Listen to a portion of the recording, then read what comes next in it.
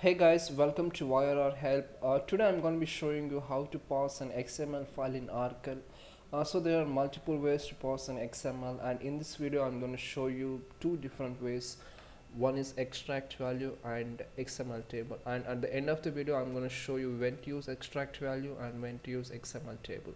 So I'm going to use this XML as my reference. So it has one root element as students, and under that I have student and an attribute and two different sub elements. So I have already stored this XML in my temp table, which is under message column. So under my message column I have this XML stored. So extract value, so it's going to take two parameters. The first one is source. Source means where your XML is stored, and in this scenario I have XML in message column. The thing is that message is a club data type here. So in order to use this message XML in my extract value, I have to pass it as an XML type. So extract type, it's going to only take XML type as a source. So quickly I'm going to convert this XML. Sorry, I'm going to convert this club into XML type data type. So I have my XML and XML type data type now. If you already have an XML and XML type, then you don't need to worry about conversion. Just in case if your message is in varchar or any club, we have to convert to XML type. And let me just bring it to here. So this is my first parameter to extract, and the second parameter is you obviously have to specify which value you want to extract. So suppose if I want to extract this name here, I have to specify, I'm going to specify absolute path here, so which is actually students, and under that I have student, and under that I'm going to extract name value. Alright, let me run this one. Yeah, I got that. So let me just quickly name it as name. And if you want to extract marks, it's very simple. The thing is that, guys, extract value can return only single value. It cannot return multiple values. So whatever the value it's coming from extract value, it's going to treat as a single column.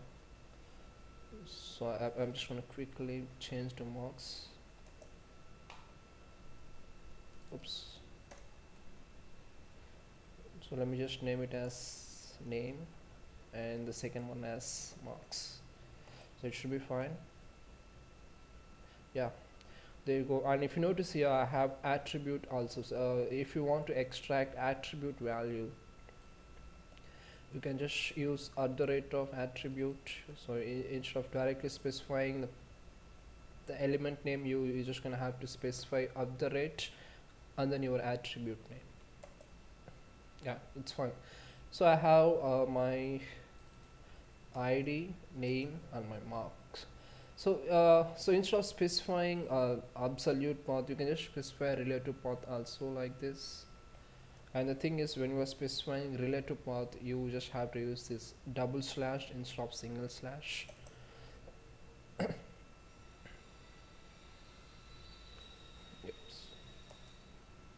Yeah, there you go. And one more thing to remember is, guys, as I said before, it's going to take only, it's going to return only a single column. So just in case if it tries to return multiple columns like this, it won't work. So if I try to return entire student element here, it's not going to work, because as I said, it's going to return a single element. So let me just quickly go back through name. And another thing is that if you have an extra row here, I mean extra student, and if you try, let me just insert into my temp table. Let me just insert another row here, and I'm going to change elements.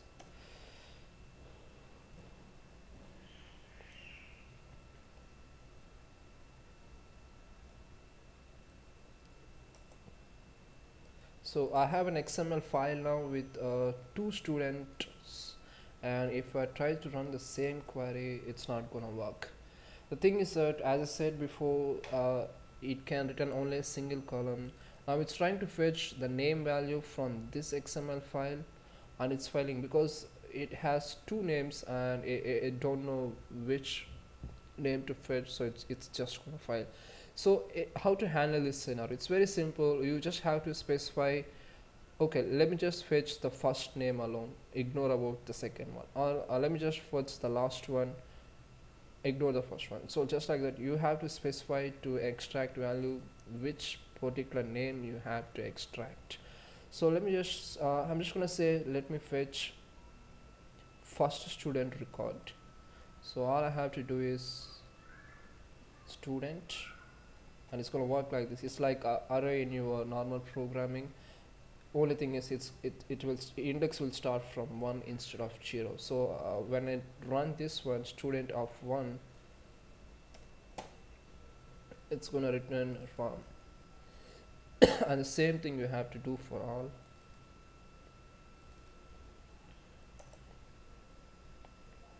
So it's like this. You have specified fetch me first student record. So that's very simple. And in case if you want to fetch second record, you can just pass it like this.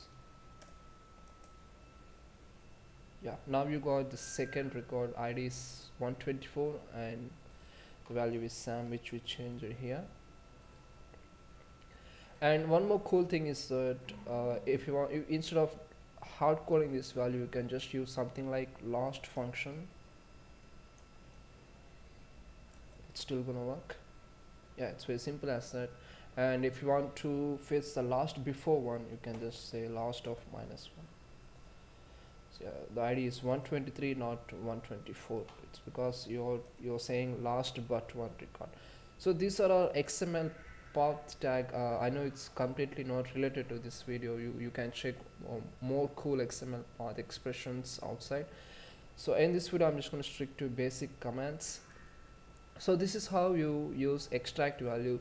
And the thing is, on the basic backlog of this thing is that you can only return a single row. Suppose in case if you want to fetch all the records of the students, it doesn't matter how many student records, and if you want to fetch all the records, extract value, it's gonna fail because you cannot actually do such kind of things here. So that's where XML table comes. So XML table, it's going to return your entire XML as a table format, like row and column structures. If you want row and column structure, you can use XML table, and it's going to return in table. It's going to create a virtual table and it's going to return for you. And extract value, it's still good. Like for example, when you are fetching a single customer record, a single entity, then you can strictly use extract value. It's very simple. It's nothing hardcore logic here. So we are done with extract value, and if you have any doubts with extract value, you can always ping in my comment box. And one more thing I want to explain is that suppose if you specify any wrong element which is not there in the XML file, it's going to return null value. So if you notice here, it's return null. That's because it's trying to identify mark. It's not there in the XML file, so it's just going to return null. It's not going to throw error, but it will throw null.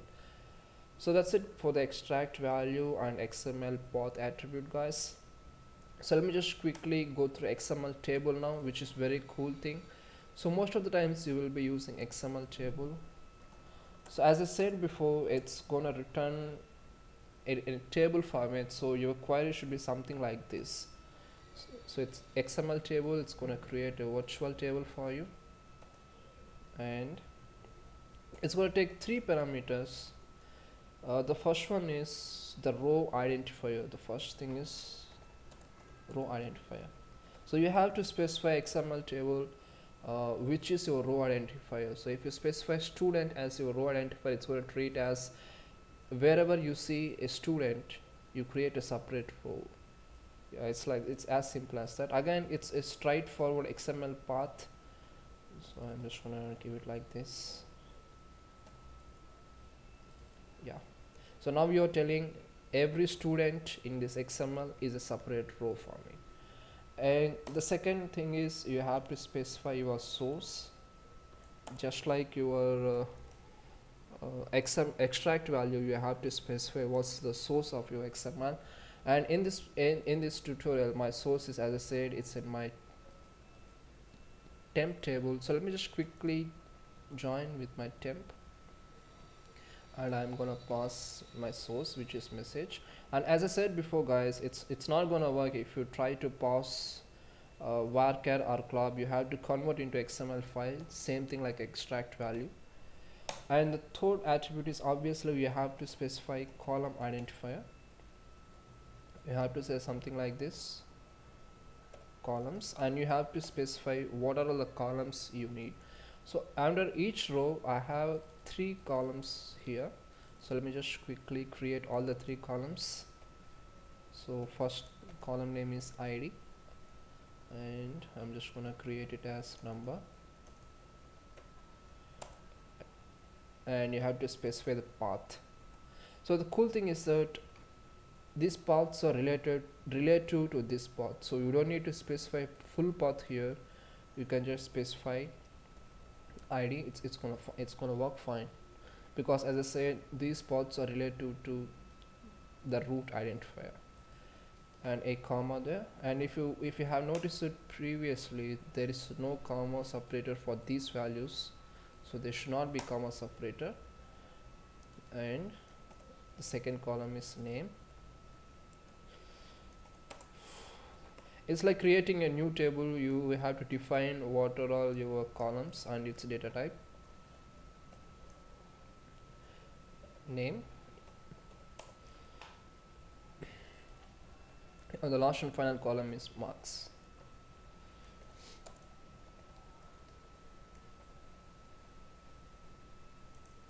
My bad, sorry.